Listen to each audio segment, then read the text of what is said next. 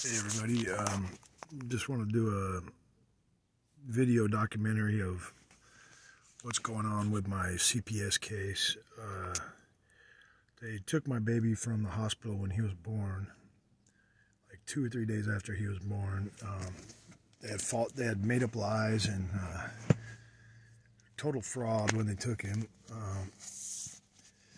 And then he's being abused in foster care, and the judge and the lawyers they all deny it and say that he's not being abused. Right here you can see his head has a big dent right here now. He had a perfectly round head. Now it's flat on one side and it's dented on the other.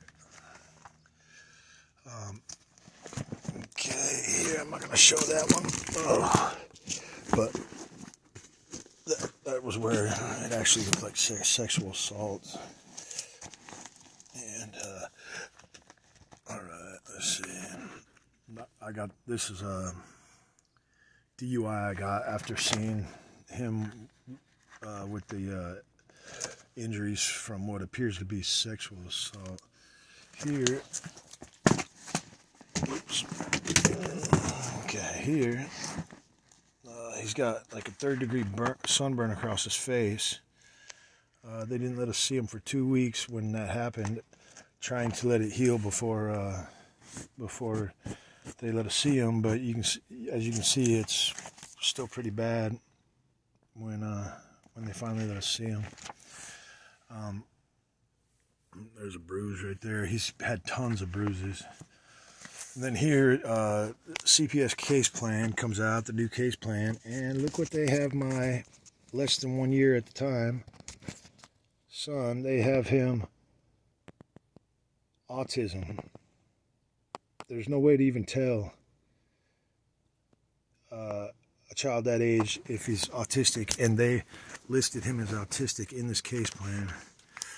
And I know they get more money for kids with disabilities, so that and they shot them full of like 12 or 15 vaccines already, and I think they're trying to make them autistic. So when asked about it, here's what their answer was. This is Kathleen Martonsik. Why do you have my boy listed as autistic? I say, what the fuck is wrong with you people? What are you planning on doing to him? He is not autistic. He is too young to diagnose as autistic. So why the fuck does it say he is autistic? I want an answer on this immediately. My son is not your cash cow. He is a human being, a child. I will get to the bottom of this. You are evil people and you belong behind bars. And so she replies, if you mention, or if you intended to attach something, wait, what documents do you have listing your son as autistic? Did you see it in a diagnostic document or in something else? And I said, it's listed on Marsha's new case plan. So wait till you hear her explanation for it. She says it's a typo. Mr. Moose, thank you for bringing the reference to autism to the recent report to my attention. When I saw your email last night, I shared your concerns that a child as young as yours would have been diagnosed with autism without significant testing. That we all would have been aware of. So I followed up on it immediately. I've been assured it is a typo. It will be corrected, and I will make sure the next time we are all in court that I let the judge know that it was a typo. It is my understanding that there are codes that get inputted that are associated with all types of medical things, from the common cold to autism to cancer. No one is saying Grayson has any of these issues. I'm using them as examples. If you accidentally key in the wrong number, then the wrong medical term pops up. I imagine that's what happened here. So you mean to tell me that it's as simple as pushing the wrong button to label a kid with the wrong medical problems and therefore giving him the wrong medication? I mean, how often do they get these typos and the kid gets the wrong medication? And you know, they put him as autistic on purpose, and this is just an excuse. But you know, this is just one of the things they're doing to terrorize us. Okay, now see this one wasn't. Yeah, that's another day. There's my son right there, big old knot on his head. There's another one. There's tons of these. So every time we see him, he's got new injuries. And then they got me labeled as aggressive and hostile because I'm trying to save my son from these people, and they're using that against me to not give him back to me. Let's see. Here's that sunburn again. It was bad. That was 2 weeks after it happened. There's his poor head. He's all shaped wrong, and he was born with a perfectly round head.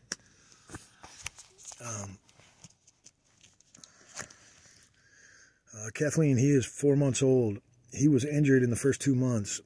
I want his injuries to be fixed before he gets too old and has to live this way for his lifetime. I'm tired of not getting a reply from DCS and no one will answer the phone. I'm trying to get them to put him in a helmet to correct his head that somehow got lopsided now. I don't know if it's just from leaving him in one spot, but there's a big, and I know that would flatten it, but there's a big dent on the other side, and it almost looks like somebody kicked him like a football. And so they take him to the hospital, and we get this hospital report, and this is about his head. And then right here, it clearly says, child physical abuse suspected, initial encounter. Says it right there from the doctor, from Phoenix Children's Hospital. And they told us that, or, you know, the same one that just told us that that the autistic thing was a typo, told us that his head is a genetic thing, and there's no abuse, nothing going on, nothing to worry about. It's all a genetic thing, and none of my kids have a flat head with a dent on the side, and so they're covering up the abuse that is happening to my son, and it feels like every time. You know, anytime I speak out, they're hurting him to get to me is what it feels like. See right here.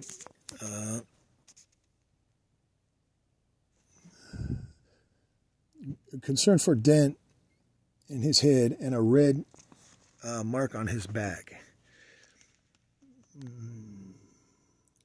Plague, let's see. Plague. Let's see, I don't know what that word, I can't say that word, but that right there. Right skull flatter than left with appearance of indentation. These are all the hospital records. They say abuse right on them. Concerns for abuse, yes. Right there. This is from the foster parents. And the court is covering this up. The court says that it's genetics and that my son's head went that way because that's how his head was going to grow. And look at that. Concerns for abuse? Yes. They deny it, and they refuse to do anything to protect my son.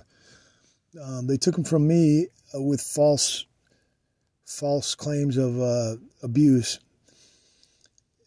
Or neglect, or whatever whatever they were trying to say, that he might be neglected. We never even took him home from the hospital, and then they stick him somewhere where he's being abused, and just because now they're collecting money on him, they don't care about him.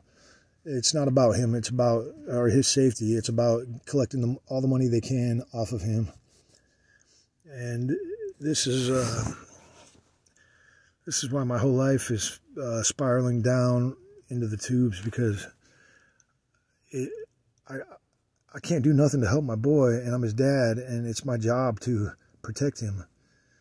And these guys are torturing us. They're torturing my son and me. Now I got a warrant out, and they got a removal order for my newborn, and they're hunting us, and it's all fraud. And I just want it to stop. I want to go back to. I had a family business when Grayson was born. I had everything set up for him, and now it's a year later, and they've totally ruined everything. There's another bruise. There's more of his head. Let's see. Poor little guy. I miss him so bad. I haven't seen him since our newborn was born, because we had to leave the hospital, and they cut all ties to my son, and we're very close with him, and they don't even care what that's doing to him by not seeing us. All they care about is their fraud and robbing us, and I think they're pretty much trying to kill us. I think they hope that the parents get stricken with depression and everything, and kill themselves, because that happens a lot, more than you think. And then the parents are gone, and they're happy because they get to collect all the money they can off these kids, and the kids are suffering. The foster system is full of sexual predators, and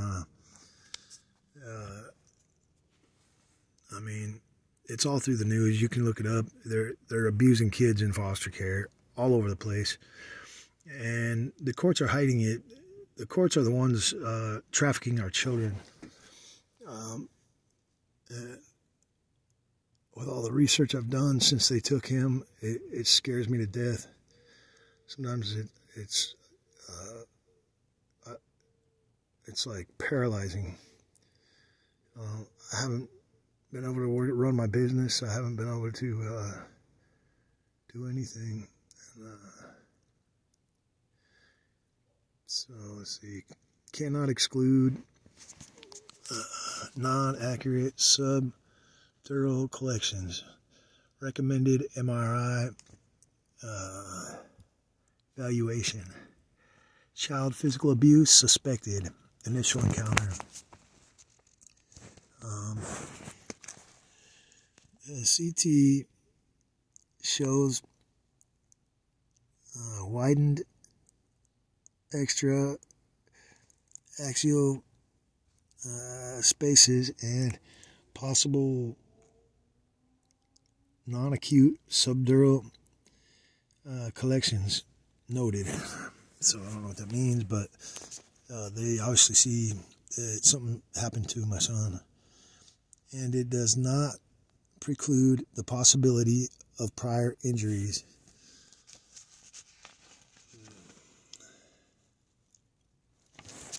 So now we'll get into some of the emails I've sent them back and forth. My emails are pretty angry and cuss words and stuff like that. But watching my son be tortured and my rights be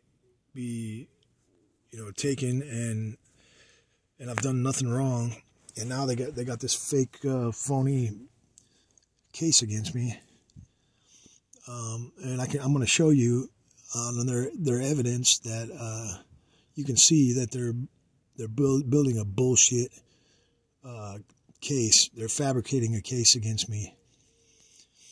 Okay. Do any of you understand the complete hell I am going through when a felony is committed to kidnap my son, and the people in charge of justice ignore the fact? Then watch my son suffer irreversible damage and I can't protect him due to the involvement of state officials. As a father, this is the biggest nightmare imaginable.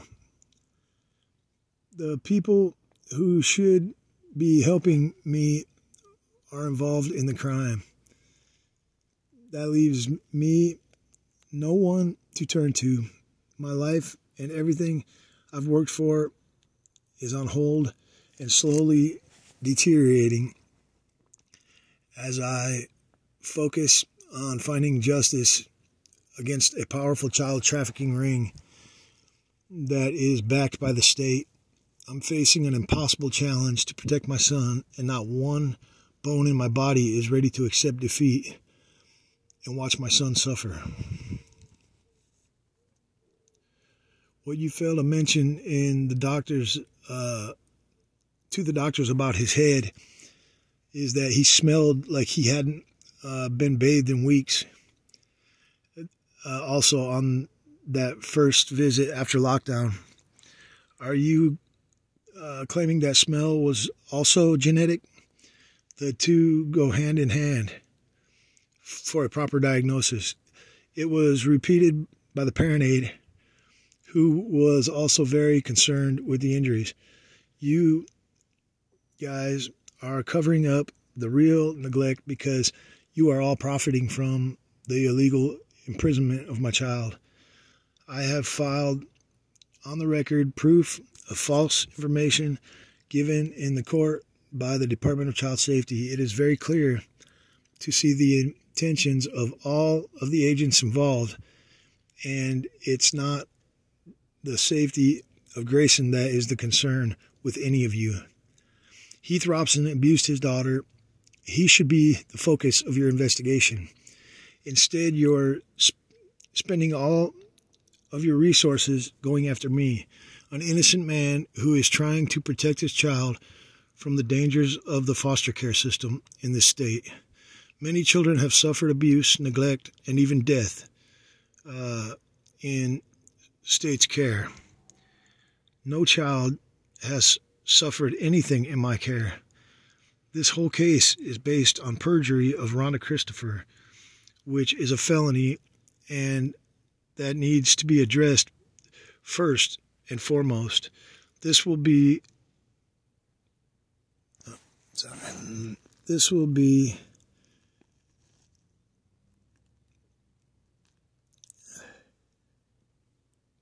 a stain on the reputation of everyone involved when all is said and done. I've looked at each and everything you have sent me. Oh, no, then this is the response. I've looked at each and everything you have sent me and responded thoughtfully and thoroughly. I understand your frustration, but I assure you that I have been doing this for many years, and I take every case of mine seriously. Let me address your substantive concerns again in turn.